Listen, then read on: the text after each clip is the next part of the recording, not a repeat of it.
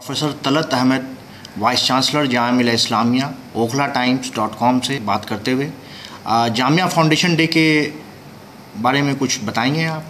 देखिए, Jamia foundation day जो कि एक हिस्टोरिकल इवेंट है, हमने लास्ट ईयर इसे रिवाइव करवाया है। कुछ साल बंद था, फिर इस साल इंशाल्लाह हम काफ़ी बड़े पैमाने पे कर रहे हैं, जिसमें शुरुआत जो हो रही इनॉग्रेशन वो हमारे आएंगे मंत्री जो है डॉक्टर जितेंद्र सिंह, जो MOA इसमें आपके प्राइम मिनिस्टर ऑफिस में भी डिप्टी मिनिस्टर हैं, और साथ में नॉर्थ ईस्टर्न रीजन के वो सोल इंचार्ज हैं। तो वो काफ़ी इंटरेस्ट ले रहे हैं, क्योंकि हम लोग यहाँ पे मास्टर्स कोर्स भी स्टार्ट करने वाले हैं नॉर्थ ईस्ट का अगले साल से। तो वो आके इनॉग्रेट करेंगे। फिर हमारे दिन भर का प्रोग्राम है, जिसमें बच्चे लोग का प्रोग्राम है कल्चरल, और फिर उसके डिबेट्स, और फिर एक हम लोगों ने कव्वाली का भी प्रोग्राम रखा है शाम को। और फिर नेक्स्ट डे जो है हमने एक स्पेशल लेक्चर के लिए जनाब NN वोरा साहब, जो जम्मू एंड कश्मीर के गवर्नर हैं, उनको हमने दावत दी है। तो वो आएंगे, स्पेशल लेक्चर देंगे अपना।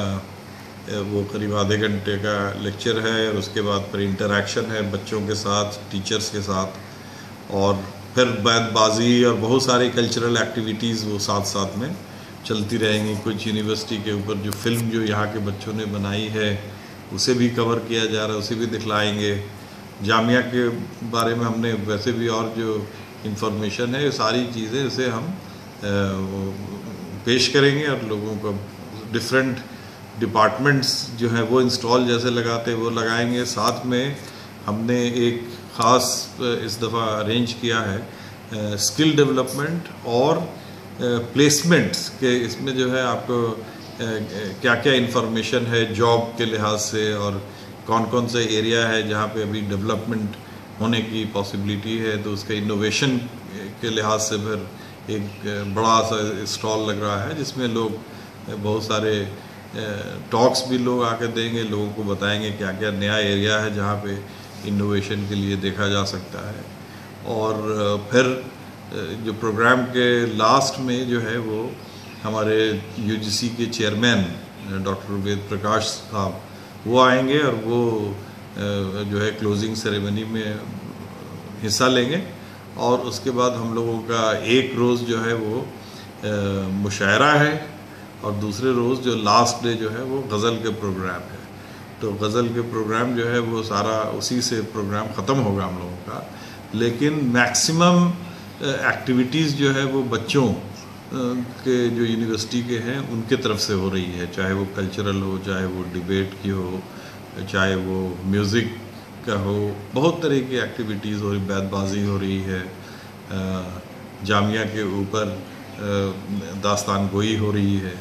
तो ये सब चीज़ें मुझे लगता है कि बहुत अच्छा है, और एक दिन जो है ख़ास जो है वो बच्चों को मौका मिलेगा कि वो अपने कैरियर के बारे में समझ सकें।